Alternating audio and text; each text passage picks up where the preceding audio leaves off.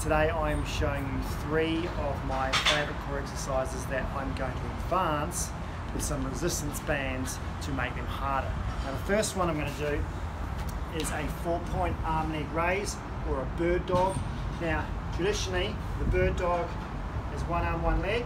Okay, I'm going to advance that by putting on resistance. Now you have to be good at your core stability before you do this. Okay, so this is only for advancing it.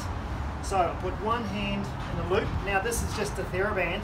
You can use a power band, but it has to be a skinny one, otherwise it's just too much resistance. So I'm going to start back in my 4-point position, find my neutral spine, okay, go into a bit of protraction, externally rotate the elbows. Now from here, I'm going to at the same time extend my arm and extend my leg, okay.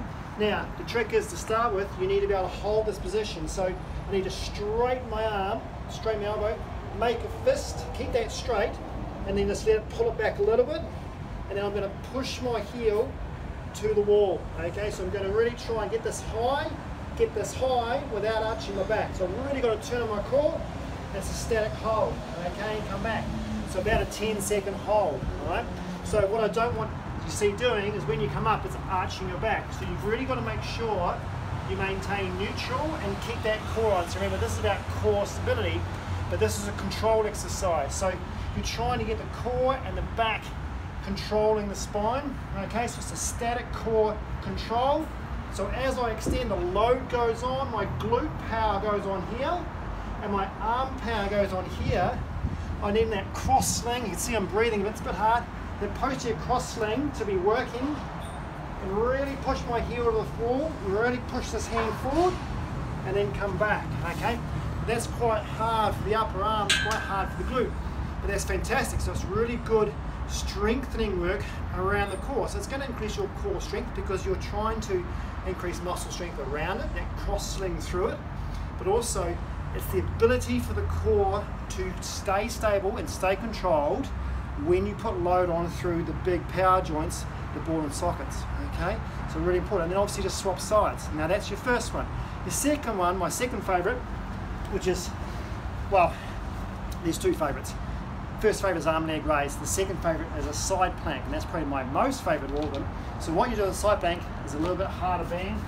So you go to your power band. Now traditionally, I love doing side planks on my knees. I just think it's way more effective for your glute. So what you do, and you put resistance on a side plank, do it like this. So put it down around your hips, okay?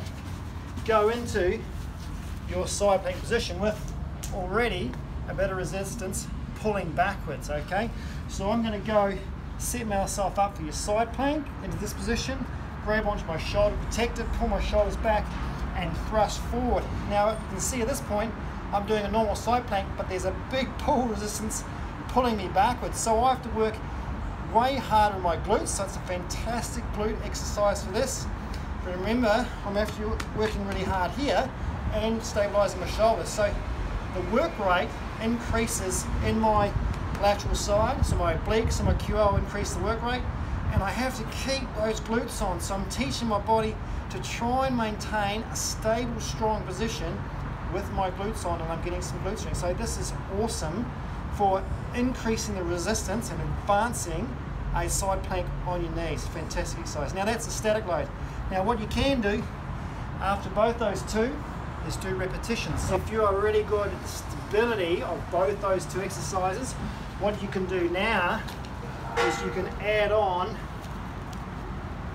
repetitions. Okay, now you have to be confident, make sure you're very stable through here. So you can't do this if you're moving too much. Remember, the spine has to stay stable under load. So if I go to my 4-point arm leg raise with resistance, get my spine in neutral, I'm going to extend both arm leg and come back. Okay, so I've really got to work hard in my anterior core to make sure I don't extend my lower back. So I don't want to arch my lower back or curve it when I move like that. Okay, so when I use my glute, when I use my upper arm, I don't want to extend my back.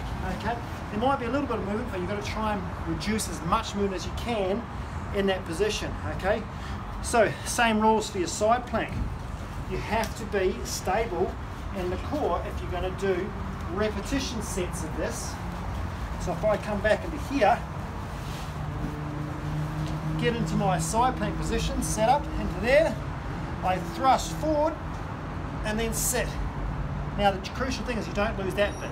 Okay, so you've got to be there, thrust forward, go back in the same plane, thrust forward, and now what I do is not sit down. Okay, so it's just like a squat or a deadlift hip hinge position. It's basically what it is.